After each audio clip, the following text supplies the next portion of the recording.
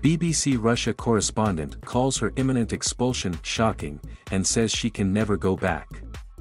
Sarah Rainsford, the BBC's Moscow correspondent, whose media accreditation is due to expire at the end of the month, said her forced departure comes amid a massive deterioration in relations between Russia and the UK and, more broadly, Russia and the West. "It's not a failure to renew my visa, although technically that's what it is. I'm being expelled and I've been told that I can't come back, ever," Rainsford told the BBC's Today program on Saturday. "To be honest, it's devastating personally, but it's also shocking. Russia has never been a posting for me, it's not just any old place. It is a country that I've devoted a huge amount of my life to trying to understand." The state-run TV channel Russia 24 reported Thursday that Rainsford's visa would not be renewed, effectively expelling her from the country. An anchor on the channel said the decision was in response to the discrimination against Russian journalists in the UK who are not being granted visas or renewals. According to state media, the decision was a consequence of repeated attempts in the UK to revoke the license of RT, a Russian state-controlled television network, and constant pressure on employees of many other Russian media in the country. Sarah Rainsford's expulsion is our symmetrical response, Russia 24 said. Rainsford said she had spent a third of her life in Russia and said the decision against her was an example of how the country was turning increasingly inward. "I wasn't expecting this to happen.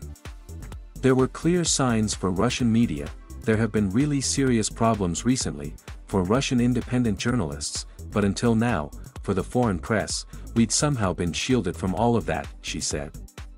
Rainsford said that when told of the decision against her visa extension, she tried reasoning with officials by pointing out that she was somebody who understood the country.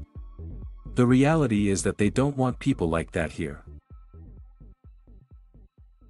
It's much easier to have fewer people here who understand, and who can talk directly to people, and hear their stories. It's much easier, perhaps, to have people who don't speak the language, don't know the country so deeply. I really think it is indicative of an increasingly difficult and repressive environment," she said. BBC Director General Tim Davie called the decision a direct assault on media freedom and encouraged Moscow to review it. Sarah is an exceptional and fearless journalist. She is a fluent Russian speaker who provides independent and in-depth reporting of Russia and the former Soviet Union. Her journalism informs the BBC's audiences of hundreds of millions of people around the world, Davie said. "We urge the Russian authorities to reconsider their decision. In the meantime, we will continue to report events in the region independently and impartially." Russian Foreign Ministry spokeswoman Maria Zakharova said on Friday, in a telegram message, that the Foreign Ministry has repeatedly warned the BBC that Russia would take measures in response to London's real visa mockery of the Russian correspondents in Britain.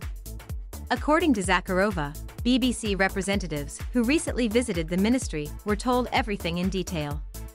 Earlier this week, the ministry blocked entry to several British representatives. The ministry also called on the UK to drop the absolutely ungrounded confrontational policy, adding that an adequate and proportional response will follow any unfriendly steps.